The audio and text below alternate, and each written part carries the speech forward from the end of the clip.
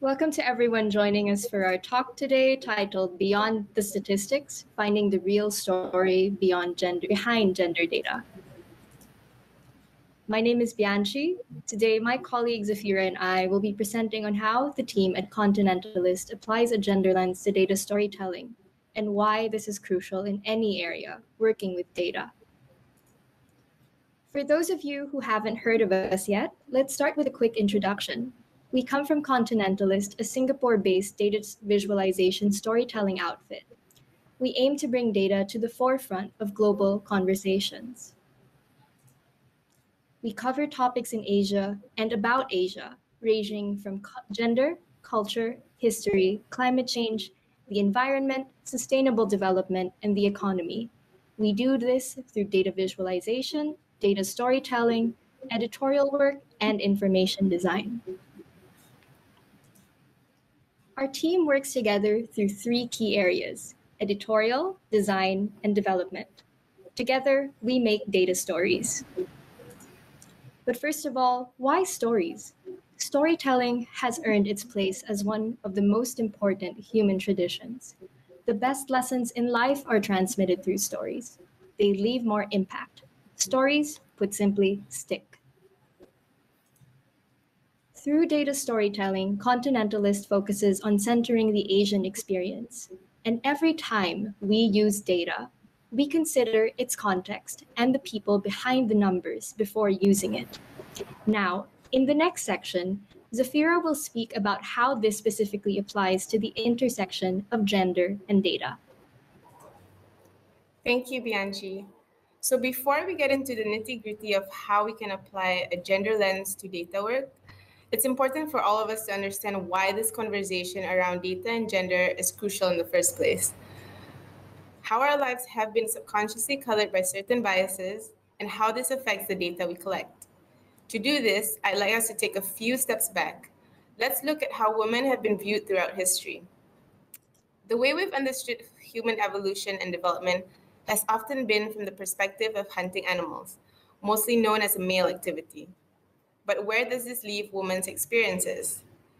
In 1966, an academic group on hunter-gatherer societies called Men the Hunter contemplated the importance of hunting for human evolution and development. There was little talk of women's roles in gathering, cooking, and caring for children. It seemed like women's contributions, labor, and overall personhood were conveniently forgotten. In its place, an overt focus on men's desire to hunt and kill for survival. A few years later, researchers further found that ancient cave paintings were actually drawn by women. This disputed a previous assumption that the paintings were done by men because they depicted the hunting of game animals. Now let's fast forward to another example of women's exclusion from the historical record.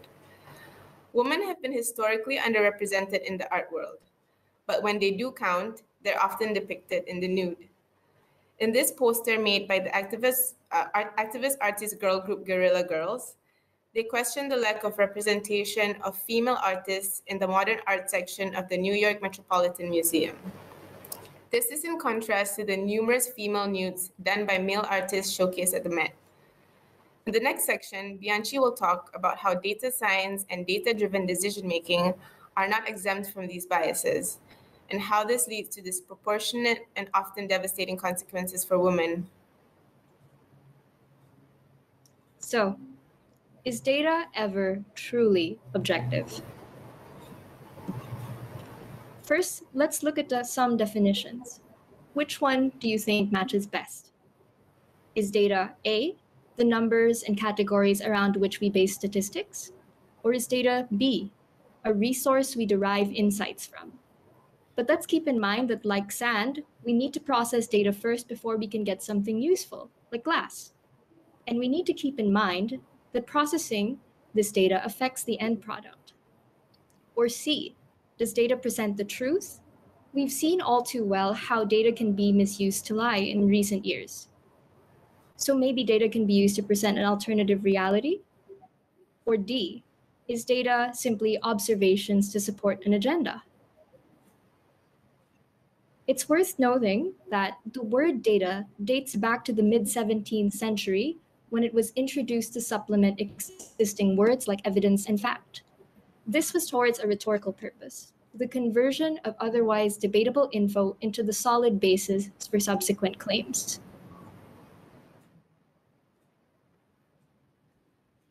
So for the purposes of this talk, all we can really say is that data are observations. In some cases, they can help us uncover patterns we can take action on, but the way that they're collected and processed is usually towards supporting some agenda. And all data collection and use of data has some end product in mind. We see this pretty well in the examples of who collects large amounts of data today. Many of us are on social media platforms or use services provided by Google, Apple, Amazon, or other technology giants. These tech companies collect data to understand your behavior so that they can nudge you to buy or sell or use their platform more. Governments also collect data about us to provide better services and to understand socioeconomic problems at the root. These powerful organizations know so much about us. They use data to make decisions about what products and services to offer. And so do you, as development practitioners and as policymakers. And just like them, you don't want to make decisions on faulty assumptions or data. But finding good data to make decisions with is easier said than done. Data collection also takes time, money, and human effort to perform. There is a cost to collect data. So we assume defaults to minimize these costs. But what are these defaults? Data is never generated in a void. And even in seemingly objective fields like machine learning, data collection can become biased. Joy Bualamwini, a researcher at the MIT Media Lab and a digital activist, showed how training facial recognition technology on a dataset primarily made of photos of people with white skin leads the algorithm to not recognizing people, particularly women with darker skin, as human faces. Another study by the Pew Research Center found that 6 out of 8 gender recognition models were better at identifying men than women. These two examples show how failing to consider the nuances of data collection parameters can lead to real-world discrimination. So it's not just facial recognition technology where data has played a role in promoting bias. When we consider all the ways in which a lack of thought about gender in data collection can lead to real-world consequences, we end up with a long list of how modern systems have inconvenienced or even failed women. From everyday problems like a too cold office to more insidious and large-scale issues like employment inequality and city planning, we see that the data sets that form the basis of these current systems often don't account for gender. In short, many modern systems are built on data that doesn't take into account the differences between the lives of men and women, leaving an entire half of humanity inconvenienced, underserved, and in some cases, invisible. It's high time we change that. What happens when we start to collect data with gender in mind, or disaggregate existing data by sex? When we do this, it helps challenge what is assumed to be objective. Gender data starts a conversation around the things that need to change in order to advance gender equality. Filling critical data gaps that exist as a result of gender bias also directly supports evidence-based policymaking and paves the way towards transformative change for women. But what does gender data look like exactly, and what can it do for us? It could be data that uses sex as a primary classification, so simply disaggregating data by male and female. It could also be data that reflects gender issues, such as access to public nursing rooms or cases of gender-based violence. Gender data also includes data that captures the diversity of men and women's lived realities. It considers intersecting inequalities and moves beyond traditional silos of what are women's issues. And it can also refer to data that is collected through methods that account for stereotypes and sociocultural factors that may lead to gender bias. Here are 2 examples of how gender data looks like and how they can be used to tell stories that are underreported or might not have been told otherwise. The visualization on the left is from a story on dowry harassment in India, where each dot represents a woman in Delhi who has filed a case of harassment from a partner. On the right-hand side, an article by Reporting Elections looks into the differences between male and female legislators in Pakistan when it comes to passing bills and participation in new legislation. So now we have a better understanding of what gender data is. What can it do? Gender data can challenge the male default and long-standing assumptions on who and what counts, and who does the counting. It can also highlight more nuanced, useful, and revealing insights that can be potentially life-saving, especially in the case of women's health and safety. For example, crash test dummies are still mainly designed based on the male body. The use of female crash test dummies remains rare, even though there's increasing awareness that male and female bodies suffer vastly different injuries in car crashes. And while existing data shows that the majority of Americans killed or injured in accidents are male, it hides the fact that females face a higher risk of death or injury when an accident occurs. Gender data also helps us understand how to better support each gender given their unique characteristics. For instance, have we ever thought about the extra invisible costs that women bear because of menstruation? Pads and other menstrual products are an expensive consumer good, especially when you consider that women menstruate for close to 40 years. Coupled with the lack of support for subsidizing menstrual amenities, it actually costs women and the state a lot of money. Gender data can capture the ways in which women and men live and behave differently. Let's take spending patterns in underprivileged communities, for example. Women and men spend differently when given microloans, with the former typically spending on children, groceries, and other household management costs. We also know that unpaid labor in the form of domestic and care work is unequally divided between men and women, affecting women's mental well-being and opportunities for work. But gender data is not just about women or for women. Gender evolutionary methods of approaching data were coined in the title of the book, Data Feminism, by authors Catherine D'Ignazio and Lauren Klein. It's important to recognize that gender data or data feminism does not only serve women. Advancing gender equality and eliminating bias from the current system requires data that takes into account the needs and lived realities across all genders. In the next section, Bianchi will be sharing some of the challenges that we at Kontinentalist have faced while collecting gender data or working on gender-centric stories. So aside from gender not even being considered in initial data collection, we've faced 3 other common issues in collecting and applying gender disaggregated data. And we'll list them out here. 1 is about data accessibility. 2 is about how the vast multitude of decisions about women are made on women's behalf rather than involving women's perspectives. And 3 is about how issues surrounding women's bodies are considered taboo. Let's go through each of these in more detail. We'll also show and talk about how these have cropped up in Kontinentalist's work. Later on, Zafira will talk more about how we solve them. Issue 1. Data access and availability. For our She Loves Tech story on female participation in the startup industry, there was very little publicly available sex-disaggregated data on funding received by women-led startup companies. Although we know that women face far more obstacles in accessing startup funding and participating in paid employment, for some reason this data hasn't been collected globally or made publicly available to understand the full scale of the problem. We faced similar issues in our story on sex trafficking. Initially, we based our analysis on data from the Counter-Trafficking Data Collaborative. We centered our analysis on female victims, but even after refraining from filtering further based on sexual assault, we only found 1,000 cases. We knew we needed to dig deeper, as many cases go unreported, and the ones captured in the dataset were just a small fraction of a wider problem.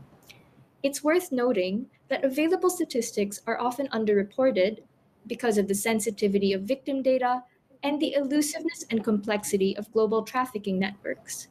Furthermore, the countries many victims are from do not have robust legislation or comprehensive enforcement to combat sex trafficking.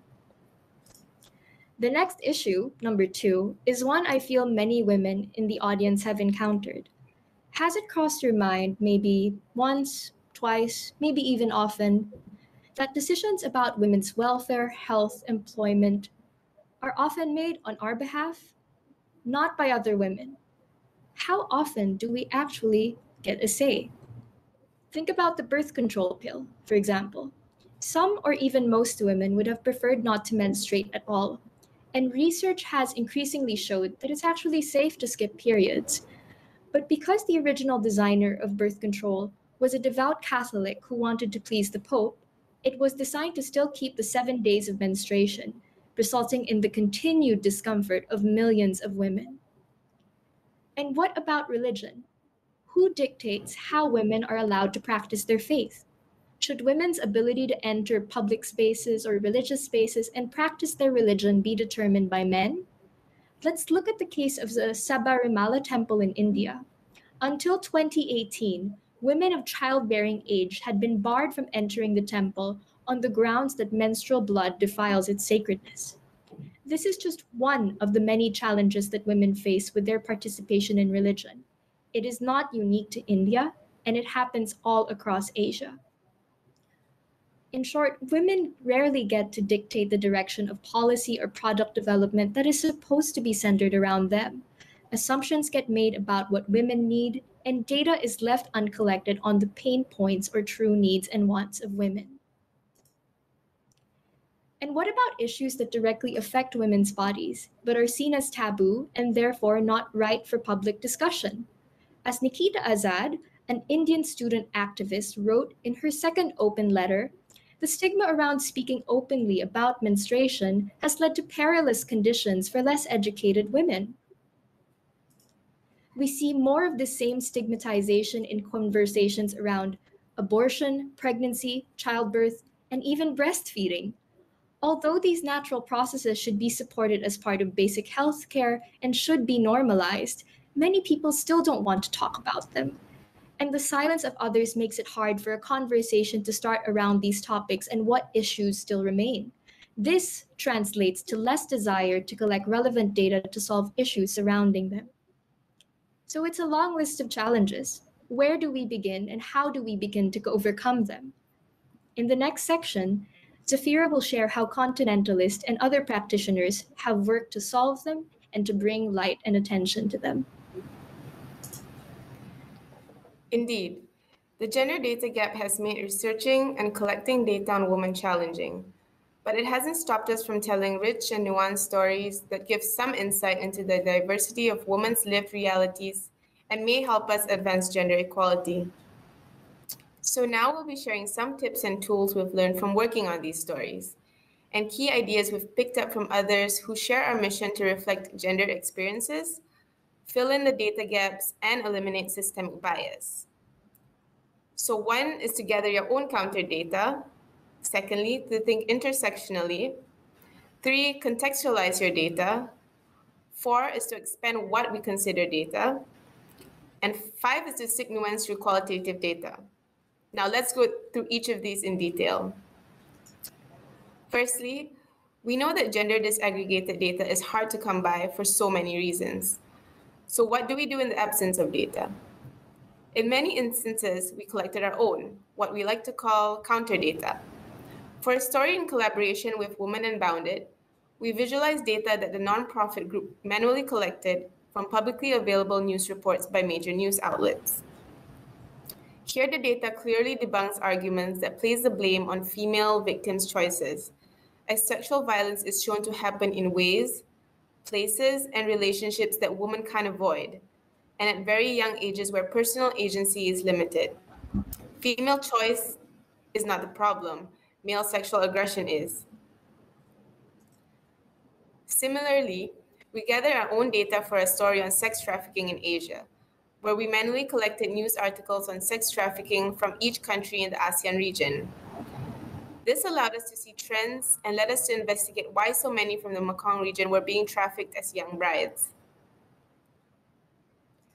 In another part of the world, an inspirational woman named Maria Salguero has built a nationwide map tracking femicide cases in Mexico City. In the face of missing data and institutional neglect, Maria monitored daily Google alerts on words related to femicide and reviewed the crime pages of Mexican newspapers throughout the state. To date, she has logged more than 6,000 cases of femicide since 2016, filling the gaps left by official data on gender-related killings. Another key way to approach gender issues is to think intersectionally when working with data. Intersectionality has indeed become a sort of buzzword in the women's movement over the years, but its importance cannot be stressed enough. But first, what is intersectionality actually? Intersectionality can be defined as the systemic study of ways in which social categories such as race, gender, sexuality, class, ethnicity, and other socio-political and cultural identities interrelate and overlap. Applying an intersectional lens to our work allows us to see that individual women's lived realities can be unique from one another and have different layers of oppression. Why is this important? Without an intersectional lens, our efforts to address inequalities faced by women might end up perpetuating the same systems that started it. This happens when we ignore how women from a certain class or race suffer from more discrimination in many situations. These patterns are typically less immediately visible due to compounding biases. Currently, we see a lot of intersectional work on women's equality being done in the US. As we can see in this beautiful knitted data visualization, further disaggregating data on women by race reveals that Black, Asian, and Latina women are disproportionately affected by unemployment during COVID-19. Where else might intersectionality apply? In our story on menstrual taboos at the Sabarimala Hindu temple in India, we found that women's socioeconomic background has a significant effect on their likelihood of contracting urogenital infections. The data showed us that poorer women and women with lower education levels tend to use reusable cloth while on their period, while wealthier women could afford to use disposable pads. Women who use reusable cloths were found to be more likely to contract bacterial vaginosis, urinary tract infection, and other serious illnesses. We also did a story on obstacles that Muslim female athletes face in their participation of sports, at home and on the international level. Here, our story directly addresses the challenges that these women face due to their overlapping identities and values as Muslim sportswomen, and shows us that while women certainly suffer from bias in the sports world, certain groups of women suffer more discrimination. For our next tip, contextualize your data. A simple question to ask ourselves when we look at any data set is, what causes this data to look the way it does? We can use both quantitative and qualitative data to provide context to a particular problem, trend, or phenomenon, and show the depth of lived experience from the people behind the numbers. In our sex trafficking story, as shown in the visualization on the left, we used quantitative development indices such as governance, lack of basic needs, levels of education, and levels of legal discrimination to understand why women in Asia were so vulnerable to being trafficked. And in the visualization on the right, from our story on the silent hepatitis C epidemic in Asia, the data we had showed that marginalized communities were especially vulnerable to contracting Hep C and to remaining untreated.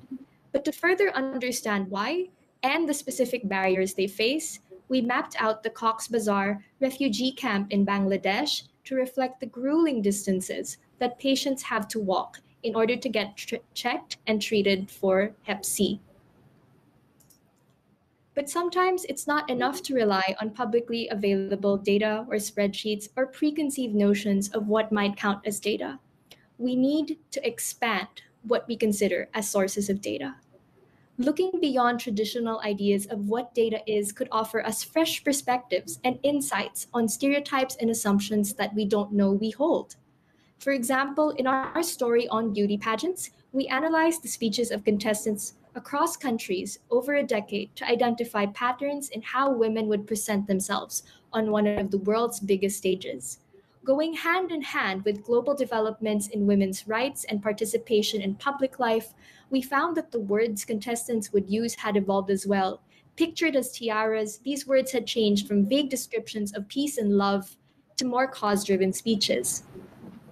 And in our story on popular Han Chinese names through the decades, as you can see on the right, through historically, Chinese characters for names used to include more feminine and masculine traits according to the gender of the individual. But after the 80s, babies began sporting gender neutral radicals with meanings such as water, bird, and green. Even more telling is how daughters received names for with the radicals for excellent, knowing, and cultured, historically reserved for sons, as women's position in society rose with China's modernization. Data can also be present in the mundane. Have you ever thought about how women's pockets are absolutely abysmal at carrying anything more than a set of keys or barely a single phone? Or how much unpaid care work women perform in comparison to men on top of their professional duties? And how many years this comprises out of a woman's life as compared to a man's? No? Well, that's a source of data and pain points for women too. In their story on the difference between pocket sizes in men and women's jeans, which we can see on the left, the pudding uncovered a serious gap in clothing design between the two genders. And in a multimedia interactive story by You and Women on the right, they show that when it comes to unpaid care work and domestic work, women and men are definitely not in the same boat. And now for our last tool or tip, seek and show nuance through qualitative data, such as anecdotes, interviews, audio, and illustration elements. This multimedia approach was key in our story on the Rohingya refugee crisis at sea. This was originally not a gender centric story, but we recognized it was important to include women's experiences too. Why? Because the challenges faced by female refugees are vastly different from their male counterparts. More women are vulnerable to sexual violence and are more likely to be exploited in the country of destination. But keep in mind that not all qualitative data is made equal. In development work, household surveys tend to interview only the male members of the household rather than the women. This is in contrast to the reality that women tend to be responsible for domestic chores and finances. Women also know what's going on in the ground in the community. They will tell you about a different reality from that of men's. And so, how you conduct qualitative data collection should factor in the gender question too. So now that we've shown you our bag of tools when it comes to constructing stories that show empathy, that consider the difference between the experiences of men and women, how can you apply these tips and tools to your work? And what does this conversation on gender mean for Asia? It means that we simply can't apply, we cannot simply apply, rather, Western ideas and applications of gender and development wholesale to the Asian experience and context. The way Asia perceives gender is very different, and that should be reflected in how we collect data and how we analyze our data. There are many cultural and religious nuances. Historically, there have been third genders, such as the Hitra, gender that is based on the age of the individual, for example, during Edo era Japan, or according to religious systems, such as the Kathois of Thailand. The ways in which we work to advance gender equality in Asia might take a very different shape from mainstream methods. Now let's extend that idea to data collection, analysis, and the insights that we can derive from this. In our story on the role of the sarong, which is a traditional wraparound garment worn by both men and women across Asia, we applied a different tactic to exploring the gender dynamics in the use of this cultural artifact. In recent years, the sarong has been appropriated and sexualized by Western fashion and media, as seen in this movie poster. This two-pronged attack on the sarong in popular culture has diminished its historical and symbolic perception in global consciousness. In sharp contrast, women in Asia are using the sarong to resist patriarchal norms today. For example, just this year, women in Myanmar hung their sarongs in the streets during International Women's Day as a protest against the military coup, both playing upon and challenging the idea that the traditional idea that men lose their masculine essence if they pass under a sarong or any woman's undergarment. So the sarong is not just a beach wrap or a mere item for mass consumption either. And last but not least, in this story on murders committed by women in China by the Community University of China, the data visualizations give context to the different reasons for female homicide and how these must be understood alongside the conflicting pressures of China's economic development, family and village norms, and traditional female roles within the family. The chart on the top left shows the significant proportions of victims by relationship. Most victims are husbands, followed by children, and then other close family relationships. The chart on the bottom left shows that 70% of women's violent crimes in China occur in townships and rural areas, where traditional ideas that one, women's interests are subordinate to the families, and two, internal family conflicts should be kept secret are particularly strong. As such, many women are unable to leave the family, so domestic conflicts get worse. The chart on the right shows that 80% of female murderers only had up to junior middle school education. Many of them are farmers or are unemployed. When you consider that there's still a large gap in women's education and employment opportunities in rural China, we end up with a picture of economic and psychological dependence, and thus less awareness and ability for them to seek counseling or other forms of help. In this case, context matters greatly because it shows us where the root causes of the problem lie. Only then we can begin to imagine ways to start solving it. To sum it up, we know that gender inequality exists and that women all over the world still face uphill battles in many areas of their lives.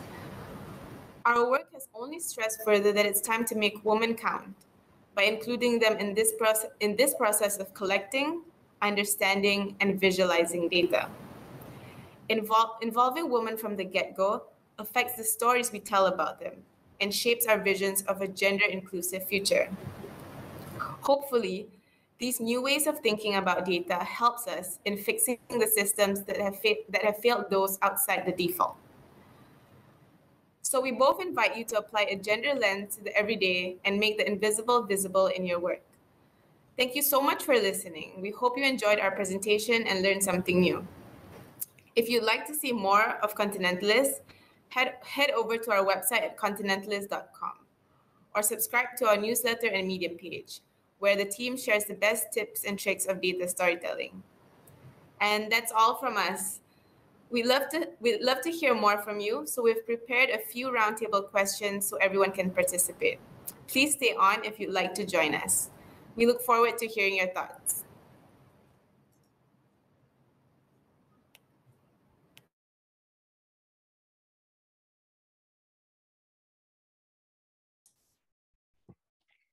Hi, everyone. Thanks so much for making time in your busy schedule to join us today. So I'm Bianchi. I'm Zafira. Yeah, that's Zaf. So before we head over to the roundtable discussion, we'll go over the results of the poll first. Oh, and thank you, Emily. We can see your comment. Thanks so much. So I will start by sharing the results. Zaf, let me know when it's visible to you. And let's take a quick look and see what people have said in response to our questions. So first of all, Okay, so how do you define data? We've got a majority of people who answered that they think data is a resource, which I personally find quite interesting. I believe it was a chairman of Tesco who once said the data is like the new oil, and I find it interesting that it seems to be kind of mirrored here in a bit of a ways. What do you think, Zaf? Yeah.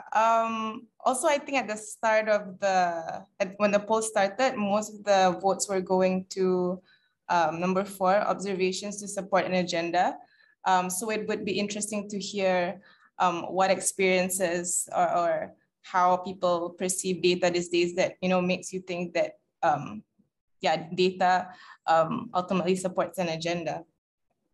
I would like to hear from the person who actually voted none of the above. There is, I think, a few people who voted this, and I'd like to hear what they think data actually is. If basically it's an amalgamation of all of these definitions, or if it's something that really doesn't fall into any of these categories. But again, thank you for your responses. Let's move on to the second question that we asked you in the poll. And please also stick around if you'd like to be part of the roundtable discussion. We invite everyone to share their experiences in handling the question of gender in data. Hopefully this poll put you in the right headspace to think about these and your own experiences. So the second question we asked was, what do you as a practitioner perceive to be the main obstacle towards collecting gender data and implementing policies based on it? So majority of the responses fell into the answer of available data does not directly reflect the issues I would like to solve. Oh, okay. That's a very interesting, majority. What do you think, Zaf? And quite similar to, I guess, the challenge we face where there's tons of data out there, a lot of open data, especially in the development field, but we're unable to find data that specifically helps us tell the stories we want to tell. And these tends to be, stories that are a lot of nuance and have all these intersecting elements and tell stories on women. So yeah, I think that's a shared challenge we face as data practitioners and also practitioners in the field of development. Again, there's some people who answered none of the above.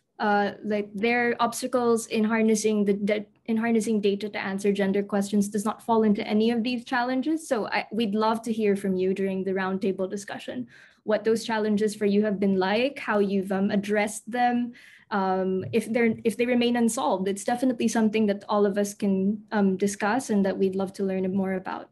So let's move on to the third question, which is, what kinds of content would you like to see more from the media about gender-related issues? So the majority answered more data-driven reporting, and then I think it was followed by narrative pieces with a gender angle, and lastly by pieces that explain societal trends and policies. So I think this was more of Zafira's question. So Zafira, what do you think about the results? I mean, that's good that more people wanna, majority wanna look want to see more data-driven reporting, because this is what Kontinentalist strives to do. Yeah, I'm surprised that that our audience, like the least, I think, votes go to pieces that explain societal trends and policies. Maybe, yeah, those who voted for that can explain why. All right, thanks, Zafira. Let's move on to our last question. And then after this, for those of you who have the time to stick around, we'll be going into the roundtable discussion. The last question is, does the media or storytelling help you advance the use of gender data in your fields? And an overwhelming majority have answered yes. 26 respondents have answered yes. So that's definitely good to hear. That basically is a point in support of what we do at Kontinentalist, and we hope that what we shared today in our presentation will help you in the future, in the near future, or even in your daily life to make a case for why we need gender disaggregated data and even how we can use it effectively. Zaf, do you have any comments or thoughts about this? Yeah, no, that's great that a lot of people think that storytelling has something to offer the cause. But it would be also just interesting to hear that the people who voted no, maybe they feel that the media actually undermines their work in a certain way. So that would be interesting to hear. All right, thank you, Zaf. So now that we've gone through the poll results, let's move on to the roundtable discussion. So just give me a moment for me to start sharing my screen. And then I'd like to invite everyone who will be speaking, who would like to share their experiences, to turn on your cameras and turn on your mic. This is a bit more of an open discussion. So if you feel like you have a point, raise your hand. We'll direct the attention to you. We are very excited to hear what you think.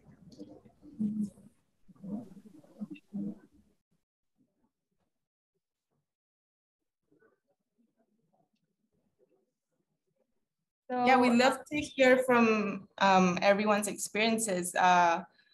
We know that a lot of people in the audience are working in this space, and even today, in the other knowledge labs, a lot of people are doing great work and offering like practical solutions to make town planning, transport planning more gender sensitive. So yeah, we love to hear from people who are actually in the field and on the ground collecting the data and crafting policy from data. So yeah, if anyone would like to share how they've approached their work with a gender lens, or they're working to collect sex disaggregated data.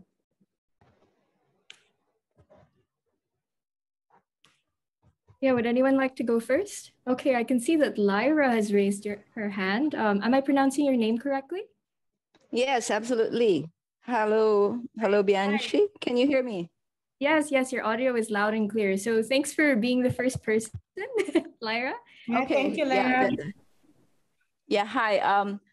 I have a very positive bias, or if I may call it that, because I've written a book about women and water. And my frustration while I was doing research was it was very difficult to find data that I could use for both water scarcity, the cross between water scarcity issues and gender equality or women's empowerment issues. Well, let me make it a bit clearer.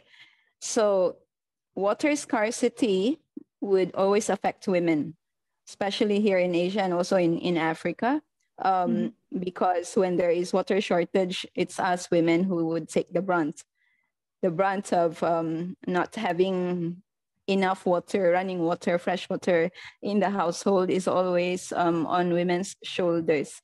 So I was coming from the perspective where there has to be a way to solve to solve the problems related to sustainable development goals and stuff like that, whereby we could have that commonality among issues relating to water and women.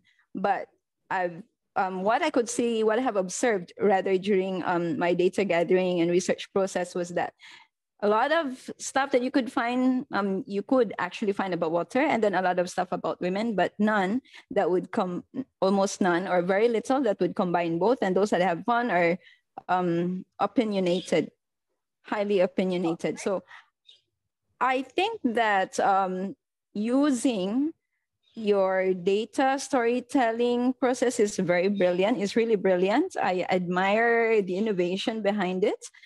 My only concern is that when we tell stories, stories usually tend to be added on or decreased. That it's not that data driven, because people could add colors to it because of their opinion, their personal biases. Yeah. So I'm not sure if I've made it clear enough, but that has been my experience. So it was very difficult to find data that would really support I had some ideas, and then I wanted to find whether these ideas could be shared out there. Maybe other people have already thought about this, and there were people I found who had similar ideas. But then on the other hand, my other concern was that I just having confirmation bias, because what I have seen are those stories that are actually out there, and those stories may or may not be so data driven as I would have liked them to be. So my question is really about, how do we make sure that in using data storytelling, the stories that we tell are more data driven than opinionated?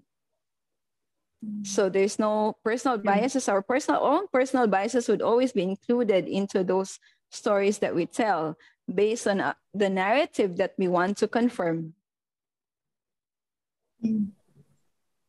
So, Lyra, just if I understand this correctly, your question is about how do we reduce the bias that we might add as individuals, like coming in from a certain angle when we use data storytelling to issues about women plus water scarcity or other sorts of issues. Is that correct? Yes, absolutely. Yeah, you got it right, Bianchi. Thank you so much. That is a really interesting question in multiple ways, because we did ask this initial question about what people think data is and how a lot of people said that it's a resource, but there was also a portion that said that it was it's evidence, or maybe basically observations that are used to support an agenda.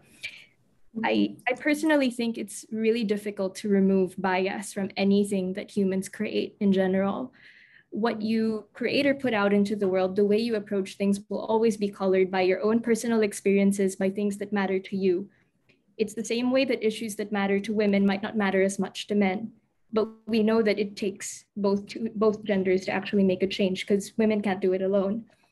What I can say is that when we use storytelling at Kontinentalist, one thing you may have noticed if you've taken a look at the stories we've produced is that there is always a call to action at the end of the story. We want people to do something with this information rather than just take in the story, look at the visuals, and then call it a day. There's always going to be a call to action, because at the end of the day, I feel like that's really what data storytelling is about.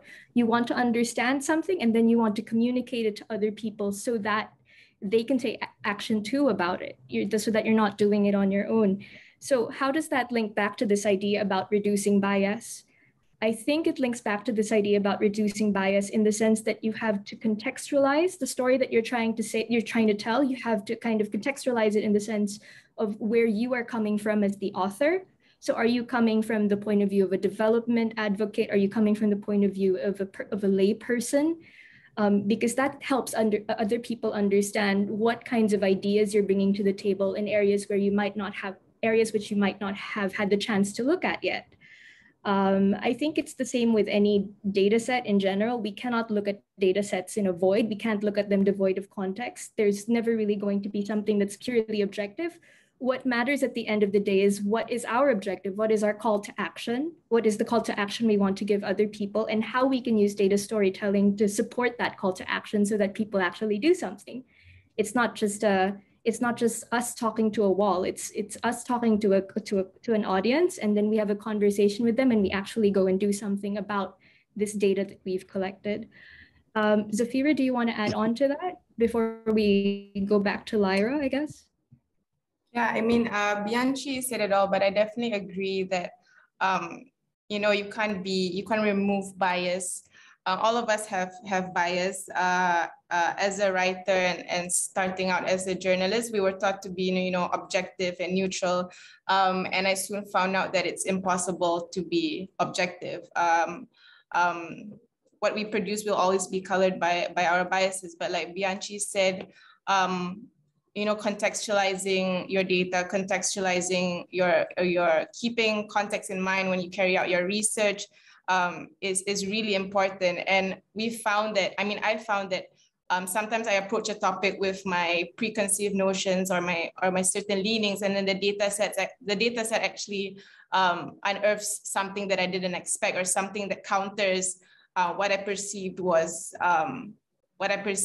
true, or what I perceived was accepted. So I think diversifying your research, looking at diverse data sets and covering all ground is something that you need to do when obviously you work on a data story, you work on something for the media that it will be shown to the public, it is hugely important. Yeah.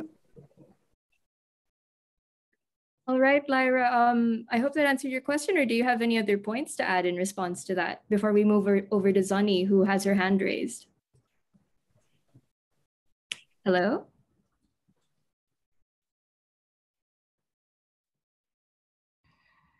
Okay, I guess maybe she can join us again later.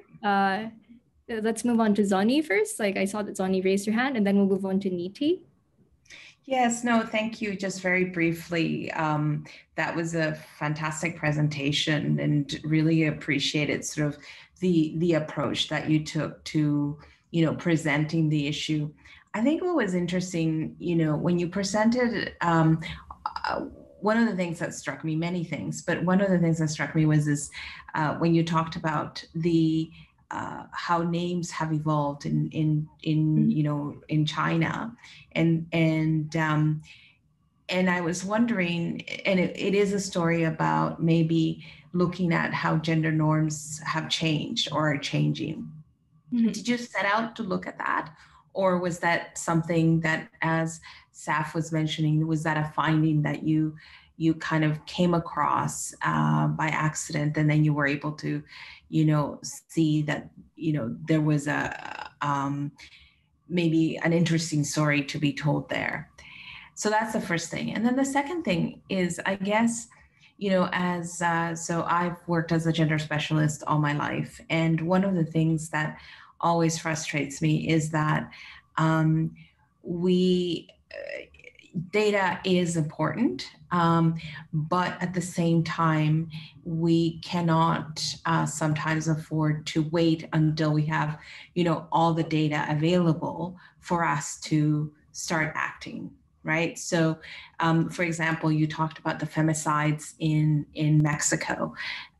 We knew women were disappearing. We knew that they were being found dead. You didn't need to have all the data in order to be able to start doing something to address gender-based violence. And so, it's always this thing where, as gender specialists, we try to kind of move the issue forward, and sometimes come across this question or this wall that says, okay, where's your evidence? And I think it's important to have that. And of course, data is what we need. But at the same time, it's not everything that we need. And so, so I just wanted to hear your comments on that. So thank you, Zani, for your thoughts. And maybe I could comment first on the Chinese Han Chinese name story, and then Zafira, you can comment on the second question that Zani had. So for the Han Chinese name story, the question was, the story itself was by Isabella Chua, who is one of the senior writer at Kontinentalist.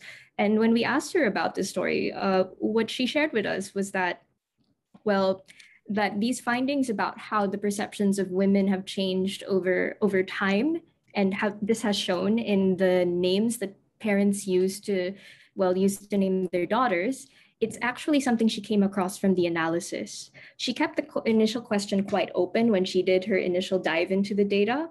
The general question she asked was, what can we tell from the evolution of Han Chinese names? It wasn't, have perceptions about women changed, or what kinds of masculine names are being given to boys and girls. It wasn't something that was directed. So I think that that's something that we try to do at Kontinentalist more and more so often these days, is that we try to keep the initial question very open. We have an idea of what we'd like to see, but we also don't let that be the end all be all. We let the data drive the shape of the story. So the Han Chinese names was one example of that. If I could also point your attention to our story on sex trafficking, what we used was this data set from the Global Anti-Trafficking Collaborative, and it lists both male and female data from a variety of countries. So what we did there was we had an initial question about who is getting trafficked. And then we later on realized that majority of it is actually women and girls, and that they come from very specific countries. So that's another way in which we've kind of kept the initial question open, and then we let the data drive the rest of the shape of the story, because you can have an idea in mind, but the data itself might not be able to substantiate it. And I see from some of the answers in the chat as well from Charmaine and Cecilia that they also apply triangulation of data to their work to kind of support the conclusions that they draw. It's not just one source saying that this is actually the case, it's multiple sources. And even though you are using data storytelling to drive your agenda or to produce your call to action, what other people can see looking at your research is that you've looked at it from multiple angles. So that, I think, also helps drive the shape of what we end up producing, the questions that we eventually end up answering in some of these stories, which is what have other sources said? So where can we bring something new to the table, or what is something that is emerging? Because when we do data storytelling, when we pull from the research, we don't necessarily just want to regurgitate whatever is already out there. We want to see where things have changed. And in order to do that, we need to have data that substantiates it from multiple sides. We can't exactly control what the answer is going to look like. So I hope that answers your question about the Han Chinese name story. Zafira, do you want to answer Zoni's second question? Yeah, on the second question, definitely. I mean, data takes a lot of time and effort to collect. And, you know, with really pressing issues, you know, action has to be taken. There's no time to wait for the data, you know, to show you all the evidence. There's no time, you can't just wait for the data and then, okay, now we're going to introduce a policy or law, sadly. And in the case of, I mean, unfortunately, in the case of like the femicides in Mexico and sexual violence in Singapore, you know, data on, you know, this really persistent issues affecting women were collected only recently.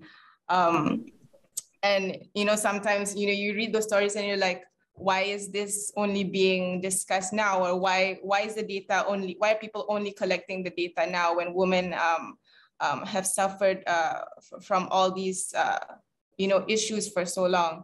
And I think that's why at Kontinentalist, storytelling is, you know, like half of what we do. We work with data and then we tell stories. It forms a huge bulk. It is our approach to the field of data. I think with storytelling, it helps bring data beyond the point of just numbers or evidence, but it also stirs conversation. It stirs emotion in the reader or the receiver of the piece. And it has the potential to generate further action beyond just looking at, you know, this is what the data shows. And as Bianchi mentioned before, we typically include a call to action, you know, at the end of our piece to spur people to sort of think about these issues in their own communities, in their own societies, and if they want to act or if they want to learn more, they can you know, reach out to people who are working in this field or support NGOs. So yeah, I think what we do at Kontinentalist, we try to expand, we try to take data out of a silo or a niche and bring it to more people, and hope that with that, you know, more people are I guess, motivated to take action and sort of change things or become more sensitive to things in their daily life. Yeah, I hope that answers the question. Yeah, Zoni, do you have anything else to add to that? I guess we gave our responses. Any thoughts about it? Oh, I think she's clicked yes, that it answered the question. Is that right, Zoni? Yes. Thank you. Great, thank you so much. Let's move over to Niti. Am I pronouncing that right? If you could turn on your camera and your that's the right pronunciation. Thanks. Right. Firstly, let me congratulate you on a great presentation. It was super interesting. So thanks so much for that. My question is actually related to what Zafira was just saying. You know, data-driven storytelling can be so powerful. It can stir emotions, and especially when you're talking about in the field of gender advocacy and persuasion is so important. I'm just curious, what are the features of a good data-driven story. In a world where attention spans are going down and there's so much information, what in your experience you've seen work, and when we produce, we try to produce such stories, what do you think works best? Yeah.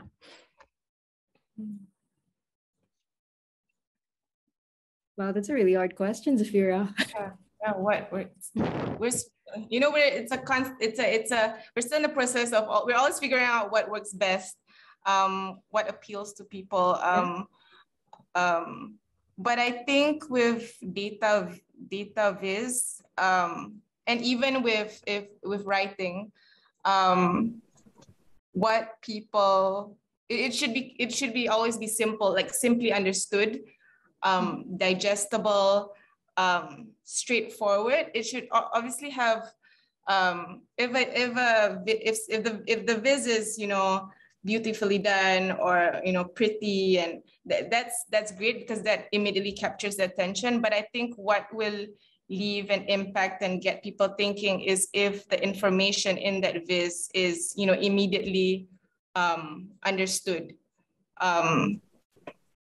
Yeah, with short attention spans, no one really has the time to unpack like a hugely complicated story or viz. But yeah, it's something this question is something that we always think about when we're producing the database, when we're ideating, when we're coming up with the story angle. What will attract attention and what will stick? Yeah. Yeah, I echo Zafira's points in that regard. But I come from it, I guess, from the perspective of a designer, a data viz designer, and this may get a little technical. I'll try to explain everything as best as I can. So in the data visualization field, there is fast data viz, and then there is slow data viz. What's the difference? Fast data viz is something you can understand at a glance.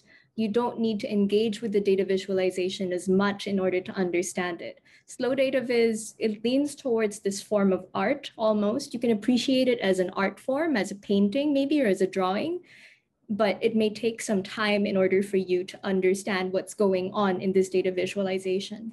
Both have their purposes. In Kontinentalist, I guess, depending on the kind of story, we may lean more towards one or the other. We try to meet both conditions. We try to make our data visualizations a marriage of both this concept of fast and slow, in that you can get what we're trying to say right away, how it supports the story. But if you take the time to understand what's going on in this data visualization, then you may also uncover interesting nuggets of information or patterns that you yourself find.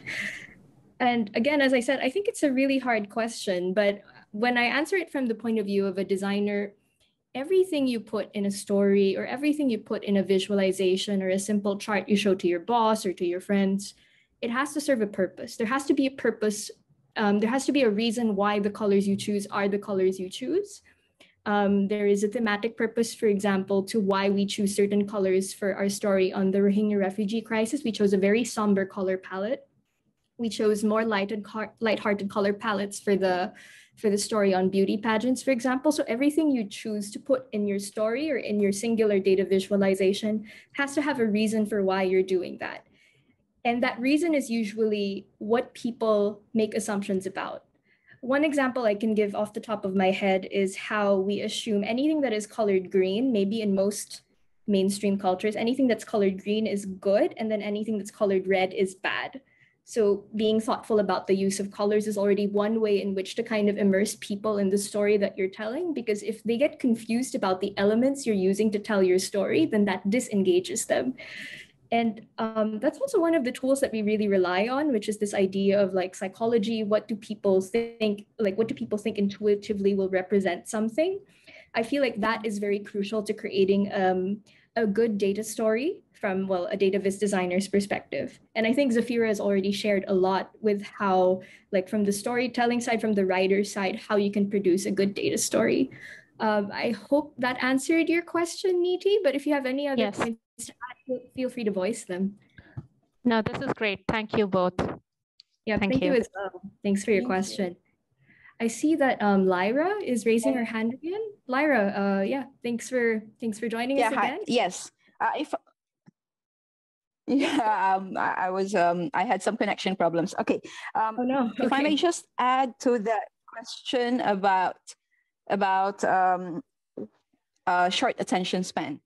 Yeah. What we have seen worked is that if you have three things: a compelling story that your target audience can easily relate to, and then accessible language, usually short sentences, in plain English, and then more images. If you're using PowerPoint presentation or slides and all that, more images and less words. We've seen that really worked. I've seen some of your stories, and they're really, the way you've crafted how the story flows. They're really impactful and very compelling. So I think that one would work. The irony behind short attention span is that when it's something educational, you attempt to educate people. People tend to have short attention span, but it's also like quite ironical in the sense that a 400-page novel, for example, could still sell. Or you must have watched that movie 50 Shades of Grey. So why did that book sell? So you can imagine, like, okay, people are having really short attention span. You can't even talk to them for like 30 minutes and then they would just go back to their phone. They'd be on their phone, they'd be on their screen and all that. But then a movie or something, a book like 50 Shades of Grey really made it big. It became a bestseller or something like that. So what was in it that made it sell? So it's because it touched a core in a lot of women. So things like that, like if you would be telling a story that would really hit the core, regardless of, people might increase or expand their attention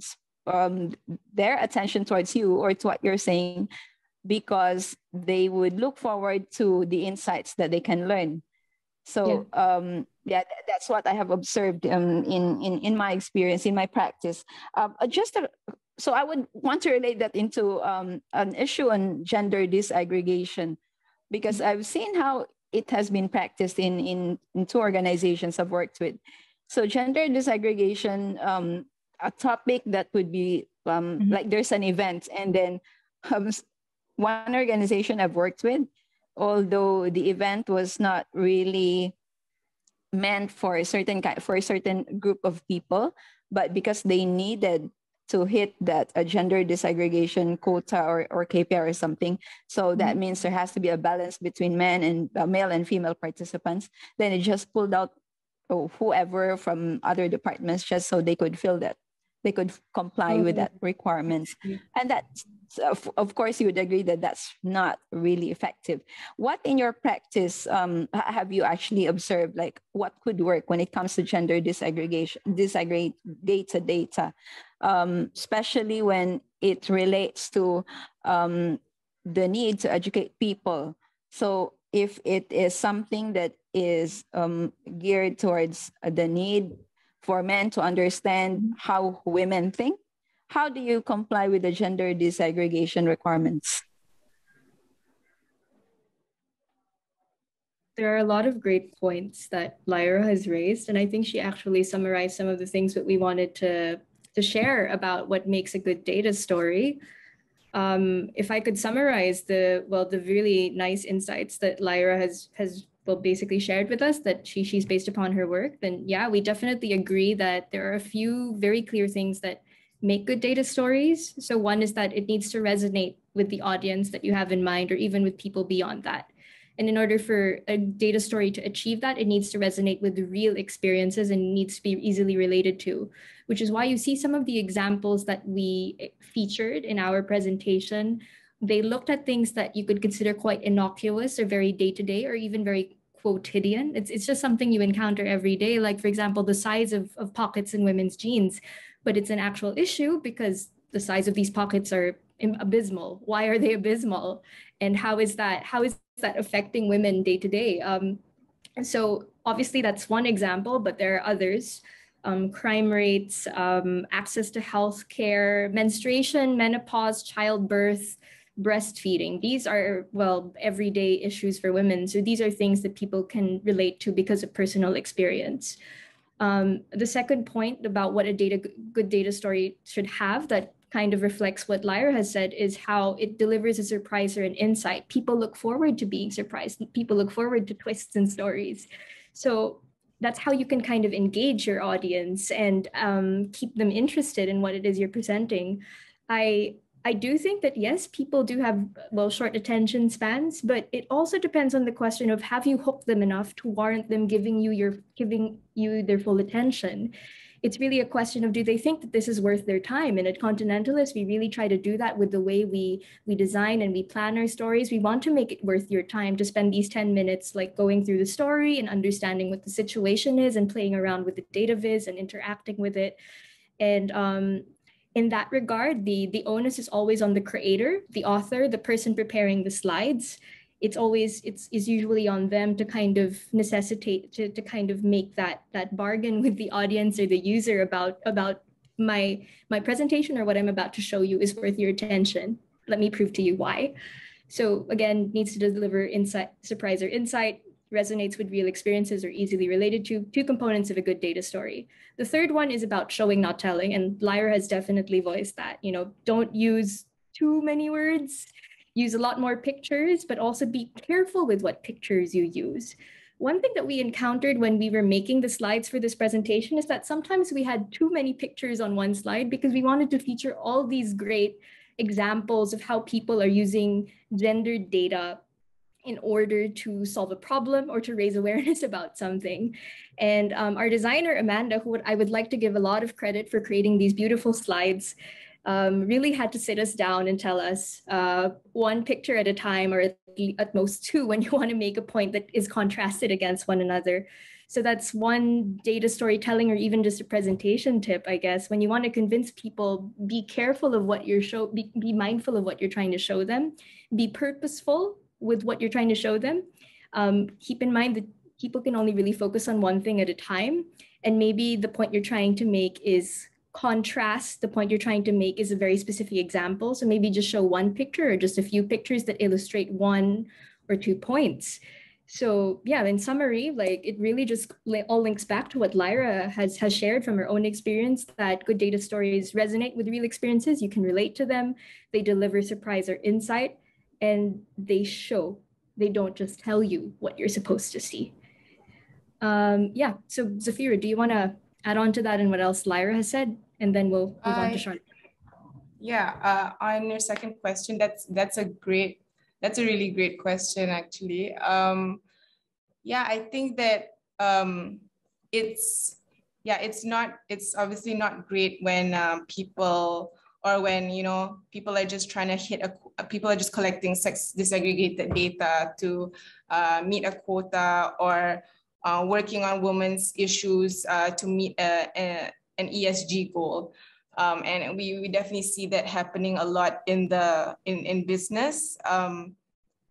But I think that, and this is why I think that it's important. This is again where storytelling comes in, where we have the ability to shape the narrative. For example, we're doing a story, right? Me and Bianchi are working on a story right now in collaboration with She Loves Tech, which focuses on women's-led businesses and looks at the challenges that women face in entering the tech startup industry. And research is showing that there's a lot of interest in femtech. There's a lot of gender lens investments coming in, and we see also a lot of men entering the industry and seeking gender lens investment funds and pasting the word like women's empowerment on their mission statement and saying something, having some sort of impact on women. But what our story, or at least what we're trying to strive with this story, is to sort of uncover or explore and show what empowerment actually means. What does it mean for a woman? What empowers women? What do women want? What do women actually need? What does real impact look like? And we do this through, weaving in qualitative elements. For example, in the story, we'll be featuring profiles of 5 of the women founders, and weaving in their experiences with entering the tech industry and the challenges they faced, and what success looks like to them, and what they think that women really need in their own industries. So I think it's important for the narrative to continue to uplift the voices of women, and sort of not focus too much on just the numbers where people are hitting the ESG marks and meeting quotas. And that's why it's important to always contextualize the numbers that you have, the data, and not just take it at face value. I hope that answers the question. Yes, it does. Thank you so much. Great insight. And this is a really great learning experience. Thank you again. Thank you so much. I think Charmaine has a question. Yeah, let's move on to Charmaine. Hi.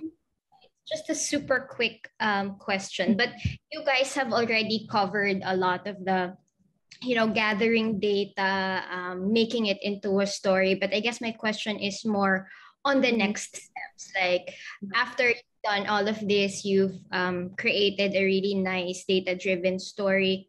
How do you use that to kind of influence policy in a way, or how do you influencing policies like pretty big, but I guess in a more practical sense, how do you distribute it, or how do you make sure that this great thing that you've created will actually be put into good use by the actual people who needs to read it or who needs to see it?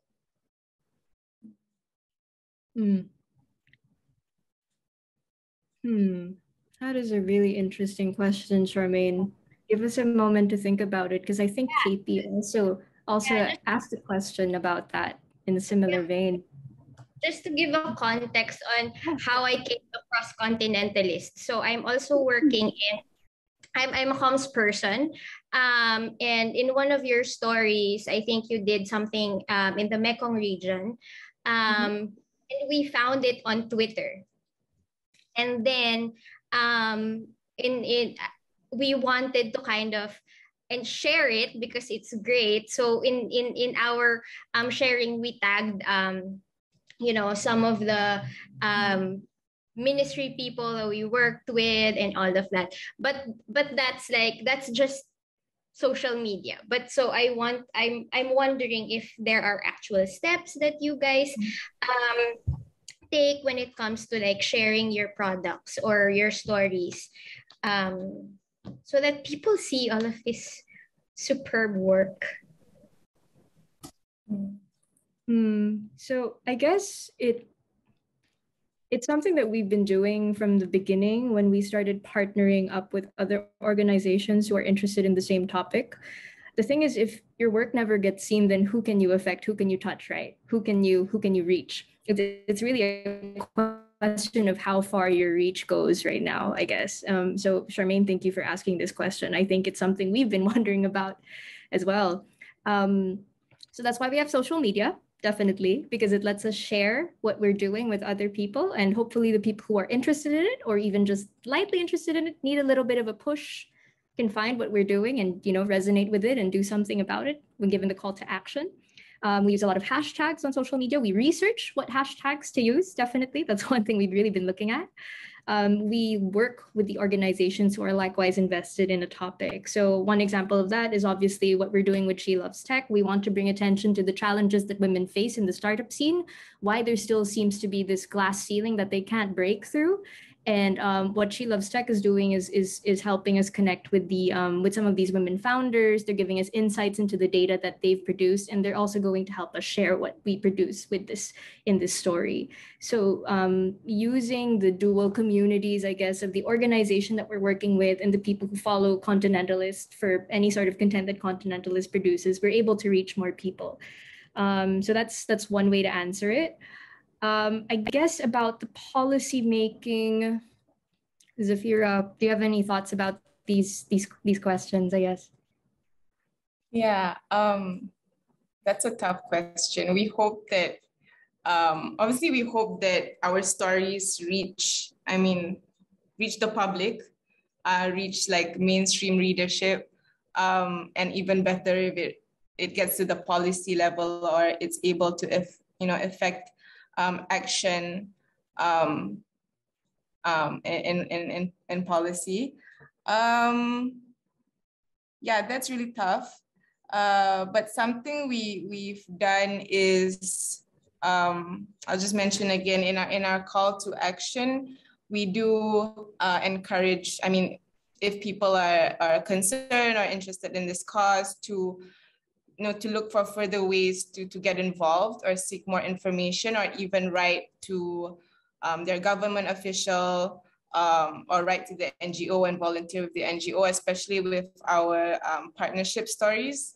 We've done partnership stories with UNHCR, Open Development Mekong, Women Unbounded. We've done a few stories also on climate change, and some infographics on social media, and we always include a link to we always link people up with further resources, and if this really concerns you, we need to take action. We should be writing to the government to take further action. So we do encourage a lot of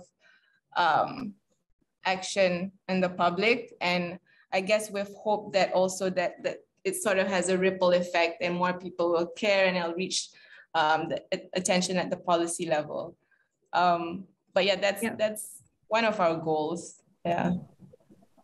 I kind of want to tie two things into this, Charmaine, and I hope they also help further the discussion on what you asked, because I think that's really the audience we're talking to. Like, how do I convert what I've learned from my data and gender analyses into policy? The first thing I would actually say is, let's caveat this by saying that the people at Kontinentalist, like our team, we're not policymakers. We are people who are enthusiastic about data and storytelling. And that's particularly why we work with organizations who know more about what is happening on the ground in these particular issues, in agriculture, in gender, in anti-trafficking efforts, in startups, improving equality, to know more about what's happening. So, but at the end of the day, we cannot prescribe anything. What we can do, however, is to focus it on the intent, on the agenda of what we want to communicate, and to look for gaps and blind spots. What we offer is an analysis and a boiling down of the subject in a way that even, hopefully, a layperson can understand, so that they feel compelled to take action, to write to their local officials, to do something about it, to start a movement, even, maybe. So we seek not to confirm bias, but to challenge biases if possible. And I hope that that's something that we've been able to do in this talk, which is to show to you that there are certain biases that should be challenged. What we're doing is we're just one voice among many. And I really think back to this point that our co-founder and head Paying raised about how she doesn't aspire to change the world, but just to touch and affect one person's perspective of how things are, to challenge that person's bias and to challenge how this person thinks of the world in ways that they should be challenged. And maybe that will have a ripple effect. That's all we can do as individuals. And that's all we can do as a team, which is hope and also work with other organizations to reach people and to communicate to those that have the power to change policy, to implement policy, what people actually need on the ground, what the data is saying, what has been supported by different sets of data. So yeah, I guess that's something to cap off Charmaine's question. If she has any other further insights into that or any points she wants to raise, or did we answer it? Thank you, guys. Yeah, I just wanted to see how the process is, and I think it's a very important thing to think about. Like after we've done all of this, how do we amplify the message? So thank you guys. This is a very insightful talk. I'm happy I joined the session. That's great. That's great to hear. So I see that there is a question from AU. I'll read it out loud for the benefit of everyone else. I think we're at 6:15 now, so I guess we'll take about maybe 1 or 2 more questions and then we'll end the session. So AU is asking, even the storytelling approach could be twisted by vested interests. How do you ensure that your product is used in alignment with your advocacy? I'm assuming there is an agenda from your end. How do we do that, Safira? Yeah, agenda, agenda is a strong word, but yeah, everyone has an agenda, or everyone has a mission. At Kontinentalist, we've made it our mission to, support the causes that we believe in, and we've identified some of the issues that we as a team care about, and that is why we've written more stories on human rights and social causes and climate change. So yeah, we definitely approach these stories with the intention to uplift the voices of marginalized communities, and give and shed attention on issues that might be underreported, or might be underrepresented, or misperceived in the Western media. So we do have that mission in mind when we work on our stories. But yeah, even with that, there is the possibility that someone might see our story and also use certain parts of the story to fit their own agenda. There's always the possibility of that. One example was the story we did with UNHCR. The refugee crisis is a really sensitive topic in Southeast Asia, and our partner and ourselves were worried that people would just take one viz out of the story and spread it to relay a different message, or just promote a message that we didn't align with, and because of that we adapted the viz. We changed it up a bit so that it will lessen the possibility of someone misusing that specific viz. So yeah, there's everyone comes with an agenda, but I think foreseeing this and being clear with our intention and following through with our intention is important, and something that we think about throughout the whole process. I would say we're as the team, we're not I would say that we always keep things open throughout the whole ideation process and producing the viz. We're always like open to things that counter our biases or counter our preconceived notions, and that keeps things, I guess, more balanced, more nuanced, while also allowing us to stick to our beliefs and the core of our mission of supporting these causes. Yeah, I hope that is in a substantial response to that comment. Yeah, AU, any points about that, I guess? If I may, actually, what I'm looking at your story on the Singaporean sexual assault. By simply using the visual, you can actually create a storyline using the same visual and create a storyline that will encourage women to be less mobile, be more protected, and that won't work for gender equity at all. That's my concern. Although I saw that you have mentioned some action points, some recommendations, which is good, but then from the visual alone, there could be a different story that could be capitalized on. And I've seen that happen a lot. You know, they truncate your presentation and use one aspect of it and then spin it a different way. Are there safeguards that you undertake to avoid that?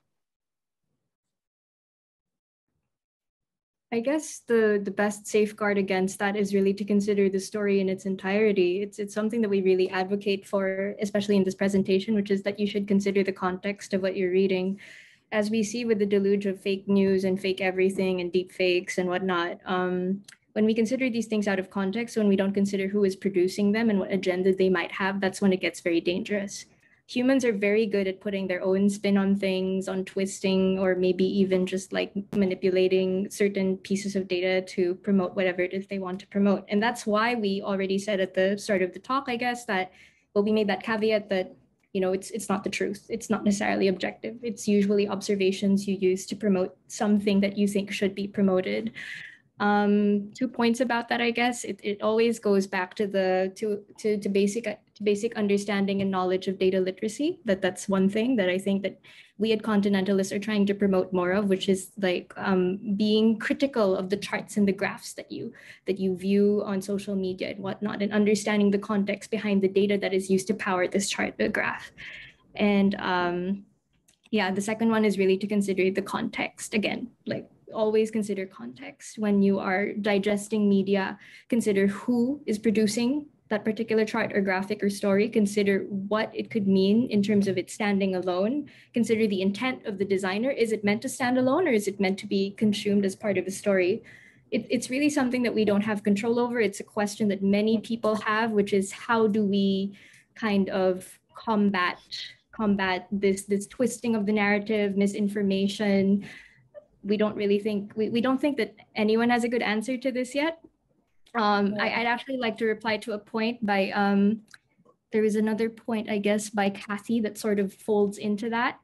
Algorithms of social media have clearly proven to be dangerous, as we've seen, and even governments face this issue, which is why across the world they're enacting legislation on a worldwide basis to combat this. And admittedly, yes, we admit that we're limited by these algorithms, but in a way, what we're trying to do is we're giving people another tool in their arsenal so that they can make their arguments supported by data and visualizations that are well designed, that hook you in, that provoke your thought process, and that keep you engaged. So I don't think it's a problem that we have a definite solution to yet. It's something that I encourage everyone to think about, even when they leave this talk, which is how do we use that sort of thinking to improve the discussions around gender and data, because we know that we can kind of play around with what we observe, right, to tell our own stories. Yeah, Zafira, any points to add to that? Thank you. That's a very I think you summed it up. Perfectly. It's something obviously that we cannot control, but that more people are paying attention to right now, and that's why there's a lot of work on data literacy and just educating people on the use of data and how to digest data. So yeah, that's definitely a work in progress. And we only hope that, like Bianchi said, we provide people with just another tool in their arsenal. Yeah. So yep, thanks, Zafira. Hope that addressed your point. I guess we just like to briefly touch on Helmi's point about how data can be trusted if it's not done research face to face. If we can't do research face to face, from your view, can we trust this and believe 100% if we make a research buy through online? So Helmi, do you want to share a bit more about what you mean by this? Sorry, by this question? If Helmi is still in the audience?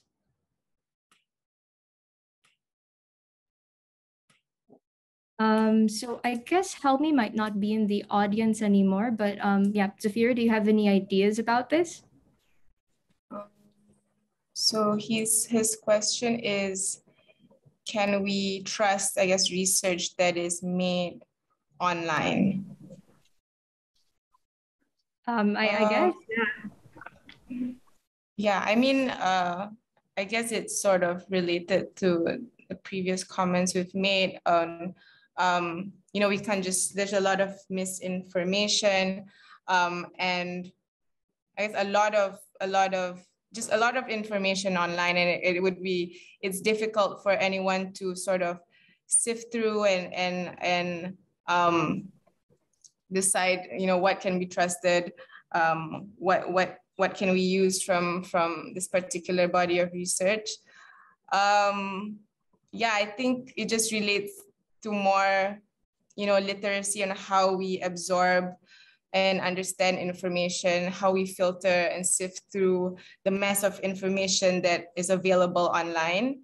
I think, yeah, COVID has definitely prevented a lot of us working in the field, you know, of collecting information and doing face-to-face interviews and doing surveys.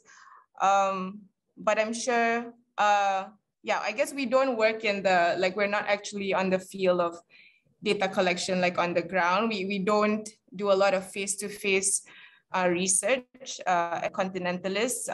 But I'm sure that with COVID, a lot of people in the field are coming up with ways to circumvent this problem. If anyone, I guess, could share a solution or solutions that are underway to combat this. Yeah, we'd like to hear from the audience. Has there been a way that you've kind of worked around this limitation, you know, before we close the session?